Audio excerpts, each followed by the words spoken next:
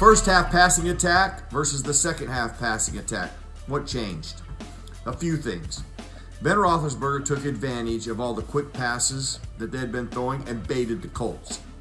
He then defined things for his young wide receivers, and the combination of that allowed for some explosive plays. So here's what we're going to do. We're going to look at one of those plays in the first half that helped create one of those big plays, in fact, a touchdown in the second half. Let's take a look at one of the plays towards the end of the first half. Let's focus at the bottom of the screen.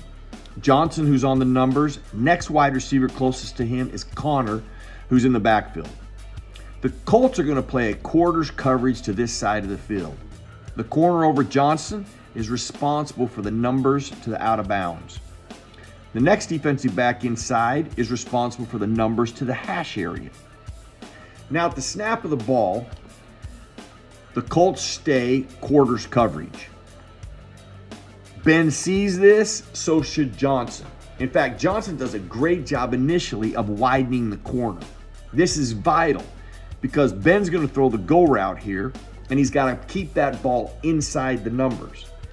If Johnson keeps widening that corner and stays inside the numbers, this has a chance to be a big play, if not a touchdown. But Johnson starts to wander back into the numbers, and therefore it's incompleted. Well, in the second half, they make some adjustments to take advantage of this Colts coverage. Okay, let's look at a play in the second half and how they took advantage of the things they learned in the first half. Focus on Johnson, who's at the top of the screen. Connor this time is not in the backfield, he's in the slot. The Colts are playing the same type of coverage to that side of the field, a quarters type coverage. Corner responsible for the numbers to the out of bounds. Safety responsible for the hash mark to the numbers. Initially, the Steelers are going to what looks like a slant play. This is what they'd been running in the first half, a lot of quick passes. Ben's going to look to the left like he did in that other play. Johnson's going to look like he's coming into a slant. The corner bites on that. But instead of a slant route, they run a slant and go.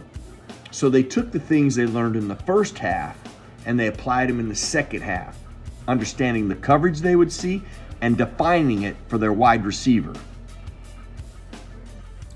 One of the key ingredients to a great passing attack is chemistry. That everybody sees the same thing the same way. Quarterback sees the coverage the way the wide receivers see the coverage.